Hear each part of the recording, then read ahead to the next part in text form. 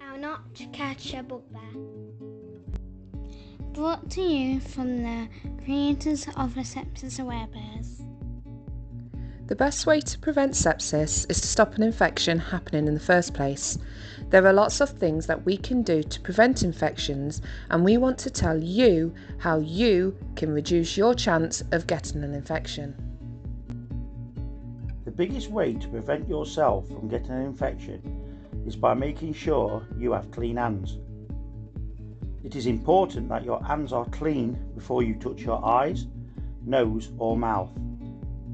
Other times you should clean your hands or before you eat, after using the toilet or bathroom, and whenever you can see your hands are dirty.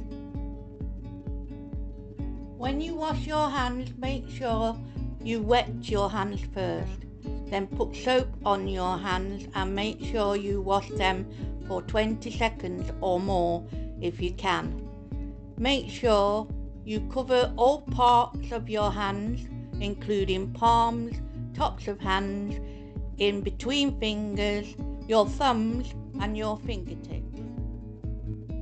Hand gel can be used when you can't wash your hands with water and if your hands look clean. Respiratory hygiene means making sure we don't spread our coughs and sneezes to people around us, and we can do this by making sure we cover our nose and mouth when we cough or sneeze. The best way to do this is with a tissue that can be thrown away immediately after use. If you don't have a tissue, you can always use your elbow to catch your sneeze or cough. What we're trying to do is make sure we don't use our hands. Whenever you blow your nose or cough, you should wash your hands afterwards. Keeping hydrated is another good way to help stop infections, particularly in our wee. We should drink at least 8 cups of water a day. If you are told to drink less than 8 cups of water a day, please ensure you drink the amount that is safe for you. We can stop infections in our wee by making sure we wipe front to back when we've been to the toilet, and always wash our hands afterwards. Keeping hydrated will also help prevent pressure sores.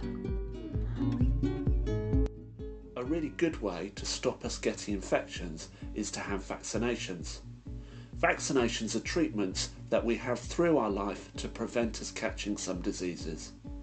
These are really important for children and pregnant women when travelling to some foreign countries and for seasonal illnesses like the flu. Vaccinations are given as a spray up the nose or sometimes as an injection. Vaccinations are safe, and for the flu jab, family carers and paid support workers can have it for free as well. Oral hygiene is very important to prevent infections to our lungs. We can help prevent germs from staying in our mouth and going into our lungs by keeping our mouth clean. We can do this by drinking lots of water, cleaning our teeth twice a day, and having someone help us if we can't do this ourselves. As you can see, there are lots of things you can do to prevent yourself from getting an infection, and these things will also help prevent those around us from getting infections too. Preventing infections will help prevent sepsis. If you would like to know more about any of the information discussed in this video, please talk to your doctor, nurse or care worker. You can also find out more by searching for Sepsis Aware Bears on any social media platforms. Thank you for listening.